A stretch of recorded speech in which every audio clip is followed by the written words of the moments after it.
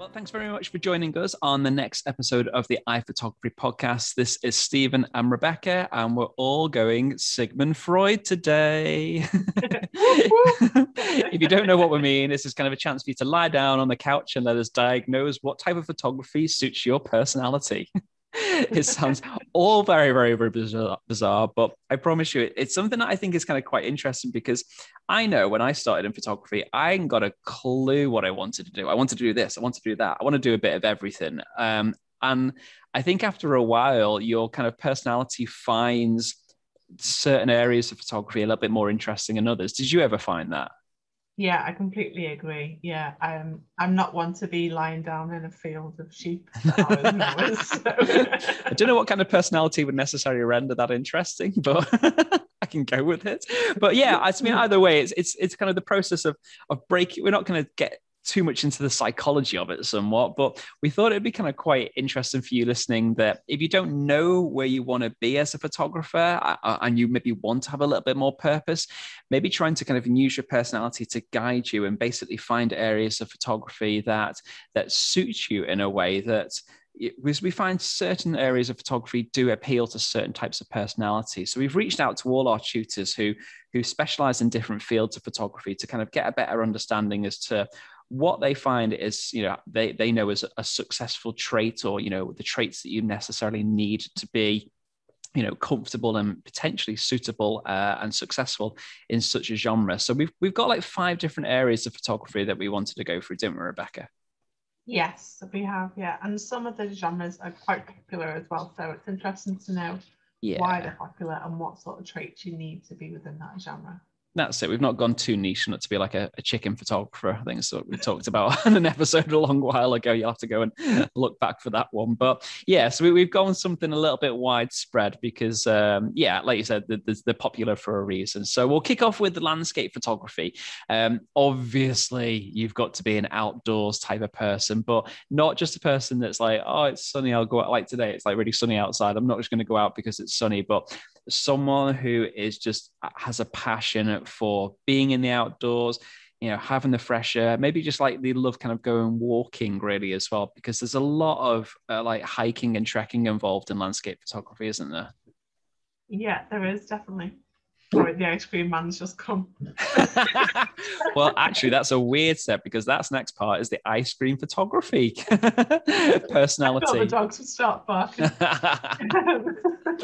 If anyone's watching the YouTube version of this podcast and they see some dogs dash up to a window in a minute, it's because the ice cream man's arrived at Rebecca's. But yeah, I think, again, we may repeat some of these types of kind of personality traits in other areas, but patience, I think patience is one thing that you'll need to find a lot as a photographer in a whole, wouldn't you? You find it in so many different areas.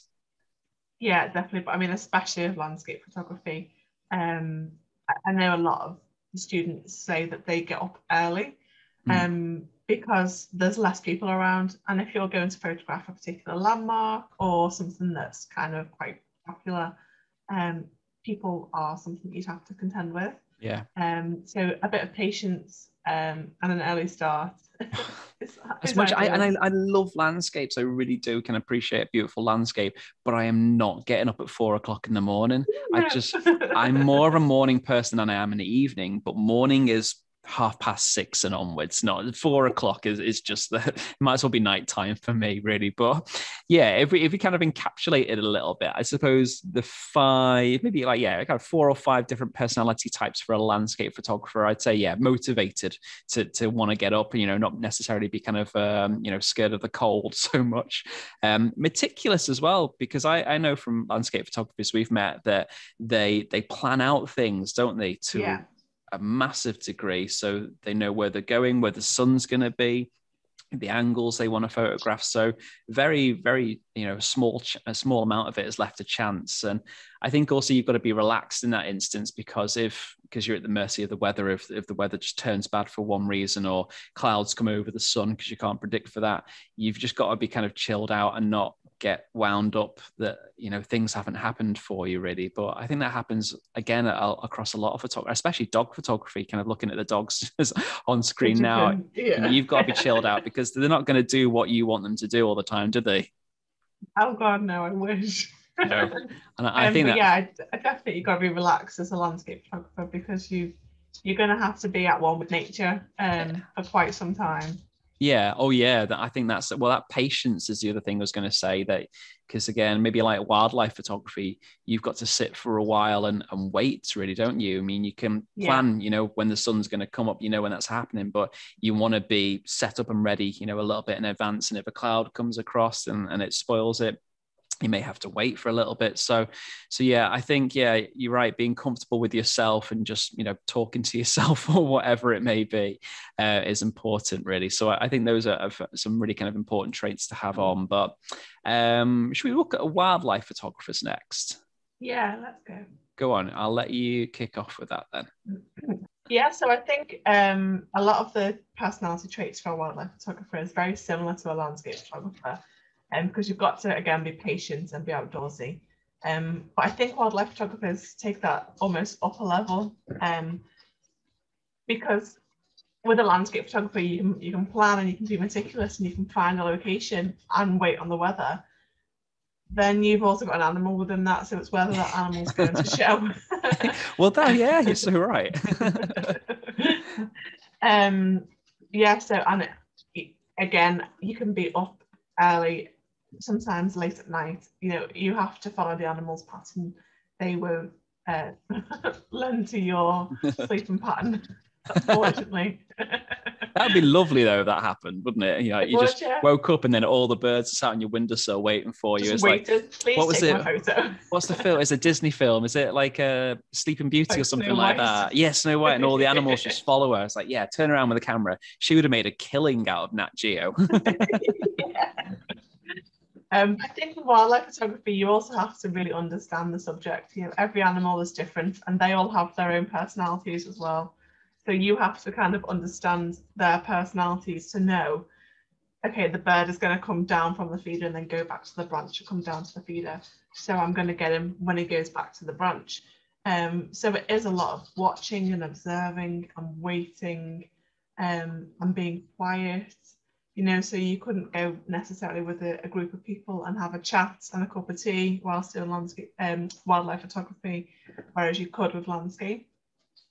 So I think you have to be quite comfortable in your own skin as well, and quite comfortable in the quiet, which is quite a tough thing, because it can be hours and hours sat in a muddy ditch waiting for a fox to poke his head out. And you may not still get that shot. So I think you have to be really kind of patient and really persistent are the main ones. You've got to keep trying.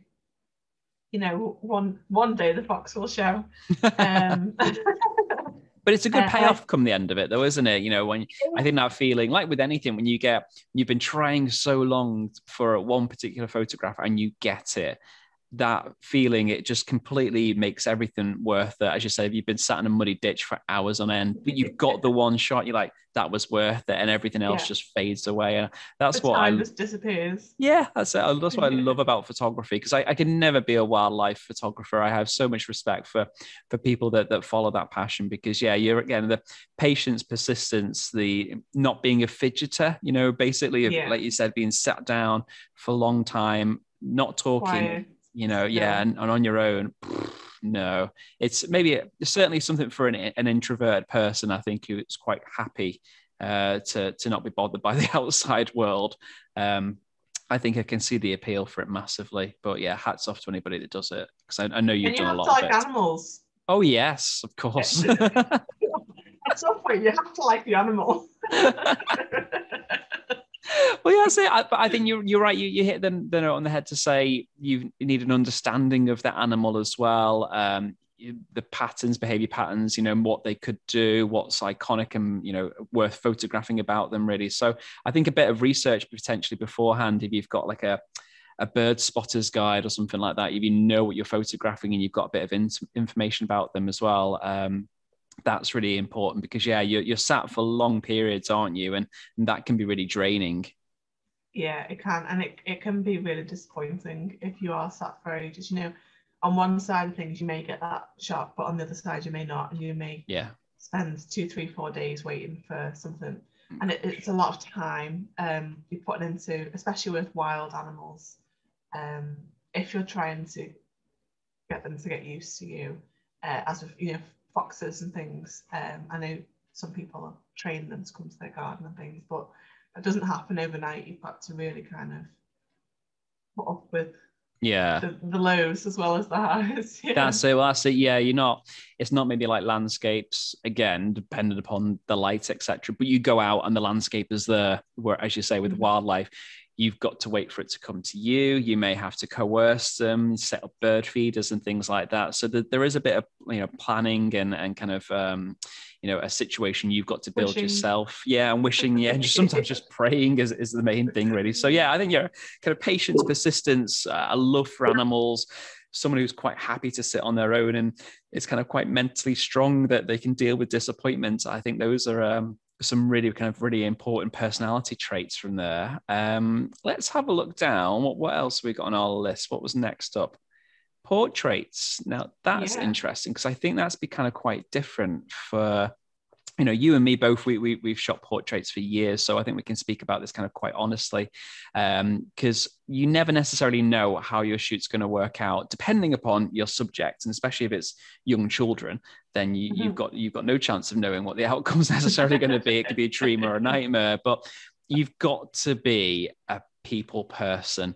You've got to have, like we said with wildlife, you've got to have an interest in animals, but obviously you've got to have an interest in people, being a portrait photographer. But it's not just an interest in people and their stories, but also I think how they operate on a psychological level. How you can kind of things that you can say to them to help them make relaxed, or how you direct them a little bit, and how you can convey their personality through their pose.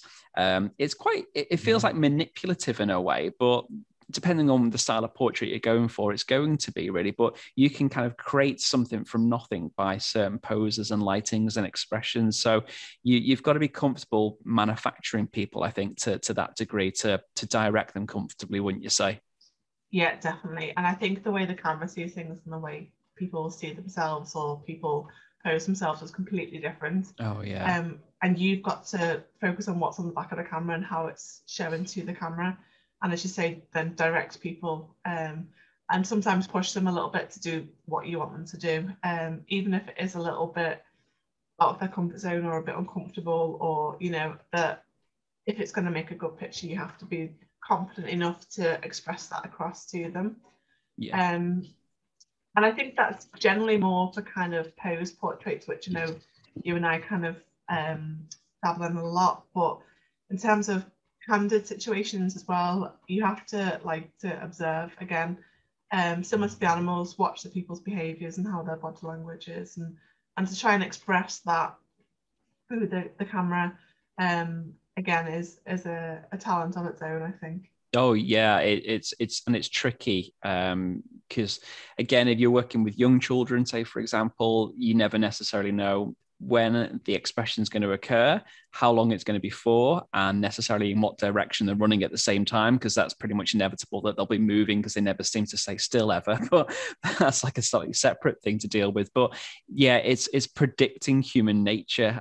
So I think kind of, yeah, psychologically kind of understanding humans, not to say that you have to go and have a degree for psychology to be a portrait photographer, but I think just being empathetic, being kind of, understandable of traits and personalities. And I think, the more and more people that you meet, the more photo shoots that you do, you'll start to meet different types of personalities, and you'll get a feel kind of for how people will relax, because whether you're working with the general public or a professional model, they're going to behave totally differently in front of the camera. So some you'll need to give more direction to than others, really. But yeah, on top of obviously knowing, all that and kind of, how to behave around people, you've also then got to think about your normal lighting scenarios and your camera settings, and then also about how to flatter somebody as well, because especially if it is a member of the general public who's really nervous about having their picture taken, you've got to know the best lighting, the best angles. So it is kind of a multitasking job, isn't it, really? You've got to spin many plates. And as you say, as well as knowing all your camera settings, you then got to make them feel comfortable by being conversational and kind of friendly and warm. And and you're juggling a lot of plates at once. So I would definitely say that you have to be quite a multitasker, let's say. Yeah, you're right. I think, yeah, whereas we were saying before, like with wildlife photography and maybe landscapes, it could suit an introverted person because it's a bit of a solo event. I think portraits, you've got to be a bit more extrovert. You've, like you said, you've got to be confident, reassuring, and precise and clear. So it's like public speaking to some degree. But yeah, like a people person to be conversational, but also like a people watcher who you like to kind of observe language. But then also adaptable, I think, to some degree, because especially again, if it's dogs or if it's children, let's say, you've got to change to kind of, basically what your subject's doing, really. So I think it's totally different type of personality from the other ones before we've looked at, as to kind of like the skills that you need or the traits that you need, really. So it's maybe for someone that's a little bit more outgoing, you may find portraiture kind of a little bit more appealing potentially. But what about weddings? That's the next one that we've got on our list. What kind of personality suits a wedding photographer, would you say? That's tough because it is very similar to a portrait photographer, with 10 more plates. Well, yeah, you're right. Yeah. It's so true. In many ways, the fact there's more people and there's more to do. Yeah. So yeah, the likelihood is, as a wedding photographer, you're also trying to run a business. So not only is your photography and your personality an issue, but you also need to consider how the outside world views you as a brand. It's really tough, and especially charging. Everyone will want something for free.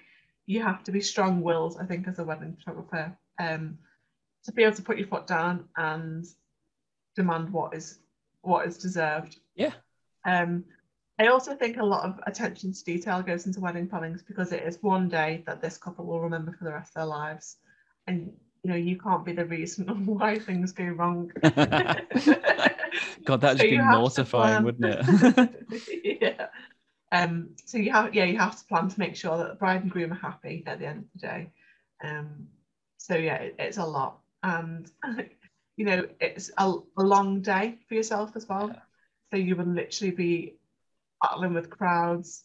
Uncle John who steps out in the way all the time. Always an Uncle John, isn't always there? Uncle John. Always, yeah. And he's always the one that's got his camera. It's bright. He's bought this lovely brand new, probably Leica, no doubt. I've got a picture in my head of what Uncle John's look like as well. And you think, right, yeah, I've read the user manual. I know how to use it. Right, I'm going to go and take all these photographs and stand right in front of the hired photographer. And yeah, I'm sure Emily, if she was on this podcast, she would be screaming at those situations, because I spoke to her about this in advance, about kind of what kind of personalities, what traits she said would be suitable. And you're so right. The happy and energetic aspect is really important, because she's just the absolute kind of antithesis, I think that's the word. The epitome, either way. I need a different word. Yeah. The epitome of kind of energy.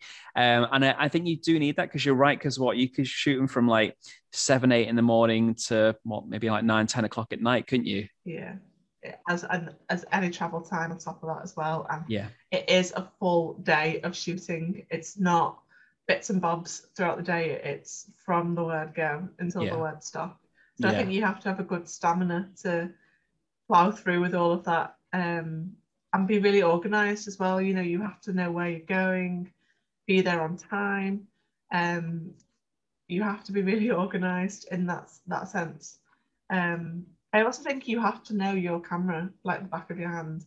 Yeah. Because you're very quickly changing from close-ups to long shots to different situations, and you have to be able to flick your settings like lightning speed. Yeah. Oh, yeah. I think I imagine I don't know. Again, I'm sure Emily would probably be able to say, but they probably would use like custom functions and maybe have a couple of custom functions kind of preset on their cameras to, as you said, literally go from A to B, within the blink of an eye. Possible. Yeah. Yeah, definitely. Yeah. Definitely. And you have to stay calm. It's a lot of pressure to take on someone's wedding day. Oh yeah. So you have to be calm and collected throughout the day. Not me. I couldn't. I don't know. Have you shot weddings in the past? I've dabbled in a few, but I didn't enjoy them. Yeah, it was a lot of pressure for me. Yeah. Yeah, I've done them on requests from family, and I think that's the only time I would do it really. Just being guilt tripped into it by my family for people I know. But yeah, I think again, hats off to people that do it, because it's very highly precious situation, but you've basically got to kind of put a front on it, even if you are panicking. You're like, it's like that analogy of the duck in the water, where on top of the surface everything looks super calm, but underneath you're pedaling like hell, and yeah, that's it. Just those little kind of flappy legs going forwards and backwards, because yeah, you're thinking so much, right? What I've got to do? What's the best shot for this? What's the best angle? I've got the best lens. You know, is my battery still going? How many spaces have I got left on the memory card, etc. So yeah, it's massive multitasking. As we thought portraits was multitasking, like you said, you're going to add 10 times the amount of jobs on top, because you've got more people to consider as well. So yeah, probably one of the very more challenging aspects to photography, to be a wedding photographer. So we'll move on to our last area. Something a little bit different, sports photography. I was kind of thinking about kind of action and sports. I mean, I've included it and called it sports as our title, but you could kind of adapt this a little bit to more like high impact action and maybe like aviation photography or sports cars. But that kind of all falls into sports anyway, really. So yeah, I mean, I'd say in this instance, again, you know, I've tried parts of it for a little while. Working as a sports photographer, I think, requires eyes in the back of your head, or at least you need to be so spatially aware of what's going on. Your head literally needs to be turning left and right to kind of anticipate what's coming, see what's gone in case something interesting's happened elsewhere. And because of it, you know, if it's a certain game, maybe it's like football or rugby or something, you've got to watch different areas of your scene. So you can't just have either a wide lens on and catch everything, because that doesn't necessarily kind of tell the story. You know, you need to be zooming in, zooming out, moving around. So it's very physically tiring as much as it's mentally tiring, like we talked about before. And have you ever done any sports photography yourself? I haven't. No, I mean, I do aerial, as in the surface skill, not as in aerial in the sky. So like the TV aerial. Yeah, not like that kind of aerial. not lying on the top of someone's roof. Right. Kind of gymnastics, let's call it. So I guess that's a sport, but it's a much slower moving, controlled sport, so it's a lot easier to photograph. But I guess with action, you know, you have to physically move yourself, and again, to be in those positions to get the right shot, you can lie on the floor, or, you know, be behind the goalposts, and, you know, all these different places to get those kind of more interesting shots. Yeah. So I guess you have to be really kind of mobile in that sense. Yeah. Oh yeah, I'd say so. It's not that you don't see, you know, older sports photographers, but yeah, you're so right. Especially if you're being paid, and you know, your whoever's paying you, you know, is expecting a range of different shots, and you've only got a limited amount of time, because it's not like a portrait session. You can almost dictate maybe how long it goes on for. In this instance, the sport will tell you it will only last for 20 minutes or whatever, however long it is you're shooting. You've got the game going on for. But yeah, I think knowing potentially what could happen. So it's almost like a little bit of foresight, you know, if you can kind of like, right, I know the car's gone around that corner, so it's going to go into this bit next, etc. So, you know to position yourself. But I think if you've got a good understanding of your kits, like we said before, with wedding photography, it's one less thing to worry about. But being confident with that, you can literally adapt your settings based upon the action. Because even with sports, even if it's like kind of Formula One racing, as much as they go super fast, at some parts they may go a little bit slower, like if they were coming into the pit lanes, and then other parts they may go fast. So you've got to adapt your kit and your settings to work alongside that, really. So I think adaptability is important, as well as awareness and being kind of confident in a way. The one other thing that I wrote down is about kind of being competitive also within sports photography, because if you're potentially you're selling those photographs, say if you've gone into a football game or something like that, and you've got like 10 15 other photographers nearby you, the aim is that a lot of them will be taking these photographs and sending them off to their publishers or wherever ASAP, so they can make the front pages of a magazine or a kind of an online article. So you've also kind of got to be kind of keeping up a little bit with the other photographers that are around you, more so if you're kind of taking those shots to be sold in a way, because generally it's the case that the first person that gets those images to the publisher, and as long as they're decent, that person makes the front page. So that's maybe kind of more towards the top end, really, when you're getting kind of super pro. But I think an element of competitiveness is needed as a sports photographer. But again, multitasking is also quite an important thing, would you say? Yeah, definitely. I mean, especially even if you go to the younger end and go for, you know, kids' football matches and photographing things like that, you're having to juggle a lot of things at once. Not just with kit, but with also watching the action and seeing what's going on, keeping track on who you photographed and who you haven't, and also being spatially aware. Depending on the sport, you don't want to end up with a ball at the front of your camera. Well, did you see that story the other day? It was in baseball, and the fella's pitched the ball, and it's totally missed the batsman. But I think it missed the batsman, or he's kind of flipped it off his bat, and it flew right behind him, and it smashed right into the photographer's lens. So like, I don't know, it had a filter on the front of it or something like that, but all the left with it was this. Yeah, it just totally smashed the front of it. And as you say, if you're not watching through your camera at that time and watching where that ball's gone, that could have like absolutely done a massive injury to someone. Yeah, you do have to be kind of spatially aware as well, I think, and obviously there's other bystanders and things. You don't want to go trampling over someone's picnic if they're quietly watching the tennis, or that would be genius, just looking through the viewfinder and all you hear is squash, and it's just like the sounds of these lovely cream jam scones being squished into the floor. You're like, yeah, but I've got a great shot because of it. But yeah, I think you're right. Yeah, you got to have your eyes peeled in the back of the head and kind of being aware of what's going on, most definitely. But if you're listening to this and you wanted to have a slightly kind of a more interactive way of finding maybe what suits your personality, we created a little kind of personality test a while ago on iPhotography. And again, we'll put the link in the description of the video or the podcast, wherever you're getting this episode, so you can actually find out yourself. And there's like a series of questions that kind of lead you to a point to suggest that one area of photography may suit you a little bit better than others. But you give it a try out. I think it's been it's quite fun. I haven't actually tried it for a while, so it'd be interesting to see what it throws up. Have you? Do you remember doing it?